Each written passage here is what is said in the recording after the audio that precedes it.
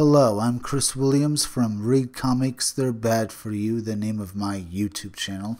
Or if you're watching this on BitChute, the name of my BitChute channel is Comic Freak. Today we're doing an update on the Witcher series where the Witcher showrunner responds to Henry Cavill replacement agenda claims.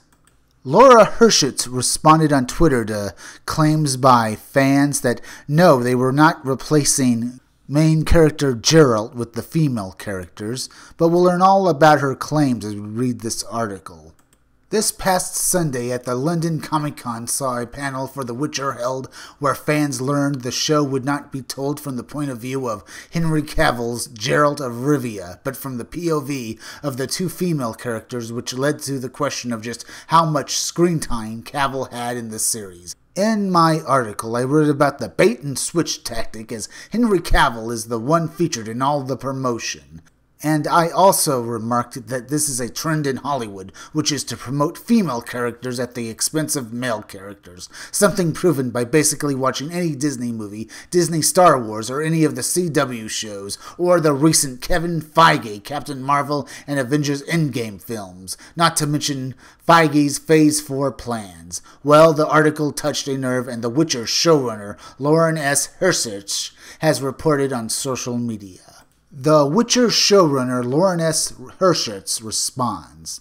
Apparently we got this response from someone called Redarian Intelligence who went to a panel where she responded to these comments that she was getting online. And I'm going to respond to her comments right here in as most nasally a voice as possible. "It wasn't easy," said Hershitz. "There are 8 books. I've read all of them. I know I wanted to start with the short stories. They explained what the Witchers are, etc., but I wanted to introduce Ciri and Yennefer earlier. You get to meet Ciri and really know her before she interacts with other characters. While the short stories are told from Geralt's perspective, the show will put the female characters, Yennefer and Ciri, at the forefront of the story from the very beginning. This is to capture them before they're seen through someone else's lens." Hershitz took inspiration from Sabatsky, who told her about the hardship and enduring strength of Polish women during World War II, with many men falling during the fighting. Polish women assumed an important role. With Yennefer and Ciri's roles expanded, a concern was raised regarding Henry Cavill's screen time as Geralt. Hershitz insists there's nothing to worry about. He is on the screen a lot. "It's important to make sure that Ciri and Yen get their due. We need to understand them all individually so we can understand them together." Fans took to social media to question Hershitz about a possible agenda, with her responses as follows on Twitter. "I know what I want to ask, Lauren. What do Polish women from World War II have to do with The Witcher? I suppose the author of the Witcher series based his characters on women from World War II, but from Lauren it just sounds like virtue signaling." Now we're going over Lauren's responses to tweets. "That looks like journalism. No way it doesn't," she responded. "Anyone from MCM Comic-Con panel want to fill our friend in on something called context?" Another one from EU who said, "This series is bullshit, my friend. SJW bullshit." Lauren responded with, "For the love of Roach, at least call it horse shit." Great language you're using, Lauren. Here's one from Cami Crumble. "I have no problem with the show being from Ciri and Yen's point of view as long as they don't overshadow Geralt or turn him into a submissive idiot."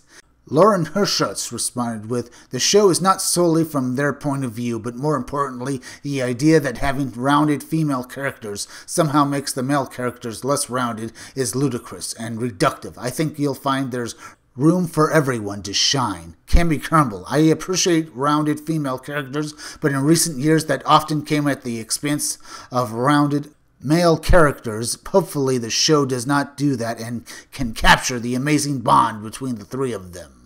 I'm sorry to say, Cami, that doesn't look like that's going to happen because they're more concerned with their own identity politics than anything else. Especially as we read these next few tweets. Lauren tweeted, "Of course I feel like I start every interview and panel talking about how the books and show are truly about a broken family. That amazing bond is the most important thing to me. I think you'll see that." Then Drama responded with, "Then you can confirm that it's not affected by feminism or LGBT things, right? And this is why I have my doubts about this show that it won't be packed to the brim with identity politics." Because Lauren responded with, "What do you mean affected by? As in the books, the show has strong and flawed male characters and strong and flawed female characters. They all shine, they all fail. It's a portrayal of actual life, not agenda." That's not what Drama asked. She asked if you're going to put identity politics in this show and make it so that no one can really enjoy it at all. Now we come to no agenda for The Witcher.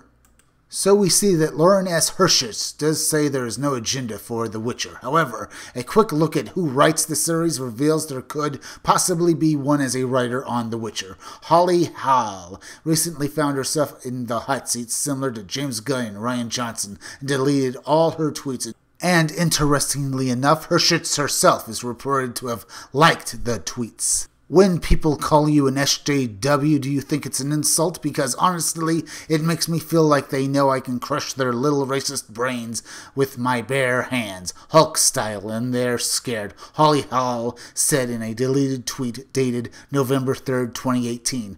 Oh, these replies. People are in their feelings today, y'all. A deleted tweet on November 4th, 2018 states, "A pinned tweet that is available to read on the Wayback Machine also offers to all trolls, past, present, and future, enjoy screaming into the void of my sick A mute button."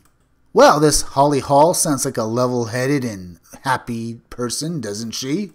The Holly Hall tweets are also archived on the Witcher subreddit. Regarding if the Hollywood agenda negatively impacts Henry Cavill and The Witcher is presently unknown, as the series doesn't premiere on Netflix until November 20th, but it has negatively affected Disney Star Wars as merchandise sales continue to be on the decline. No one is going to their Star Wars parks, and Episode 9 is also tracking to have the lowest opening of the new Disney Star Wars trilogy. The CW/DC shows are also suffering from their lowest ratings and viewership of all time, and HBO's Watchmen has seen a loss of 200,000 viewers.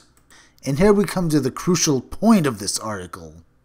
Why do they keep putting agenda politics in these shows, even though they can see it obviously doesn't work, what with Star Wars on the decline and every other franchise that is bending the knee to the NPCs is obviously hurting for, well, money.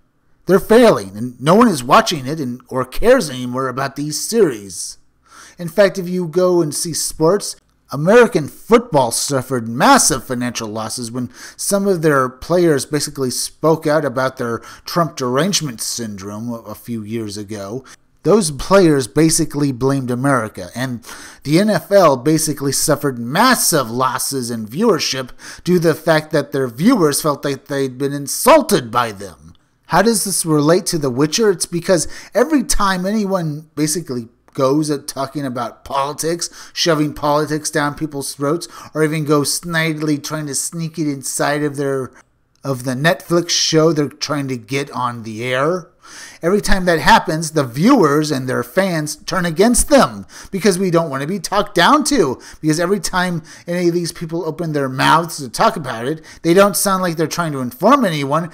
No, not that. They come off like they know what's best for all of us and how we should live. And this is why we turn against them, why we refuse to watch their shows. And then they respond by saying that we, of course, are misogynists and racists. And that point where, well, Drama asked if there was going to be LGBT moments in The Witcher. She was asking, is it going to take over the show?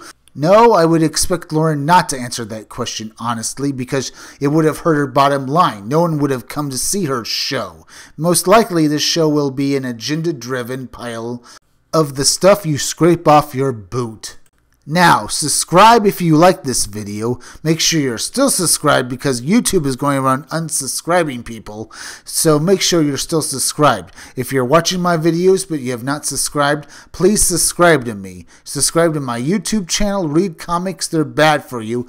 Then go over to BitChute and subscribe to my BitChute channel, Comic Freak. Hit that bell for notifications, hit that like button, and leave some comments down below. And could you please share this video? Share it on Twitter and share it on Facebook. Share it anywhere you think it would do the most good, because YouTube is not going around promoting their YouTube creators anymore, and it would really help me if you could please share this video. It's plug-in time. Keep checking back in future videos for more information on my own upcoming independent comic book Scumdogs. I'm Chris Williams, and I'll be back again tomorrow with another video or review.